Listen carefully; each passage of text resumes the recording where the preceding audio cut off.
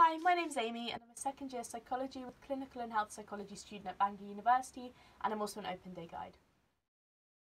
On the open days, what usually happens is you spend about 30-45 minutes chatting with current students and lecturers, asking any questions you might have about anything, and just, getting a general feel for the place. We also have some activities going on, like the Vuchet chair, which is a really cool optical illusion.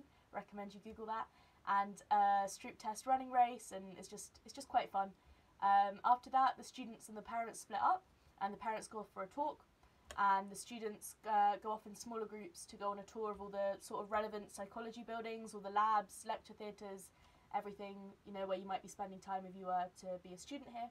In the labs, there's often some short demonstrations going on, like in the EEG lab, explaining what goes on in there. Also, you get to see the MRI scanner, which is pretty cool. And yeah, after that, everyone meets back up again, and there's some short presentations, one from a lecturer and one from current students, so you sort of get to see both sides of things, and after that there's some more opportunities for questions.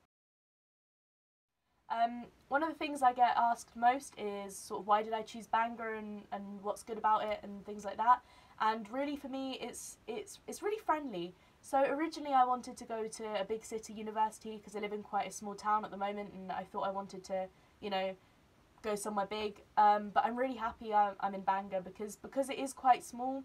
It makes it so much more friendlier. Like, it's so friendly if you go out. You usually bump into people which is really nice, and it just makes it feel really safe. And the same goes for within the course, within the department as well. Like, you're familiar with your lecturers, which makes it so much easier to ask for help. So I think it benefits learning overall as well, that friendliness.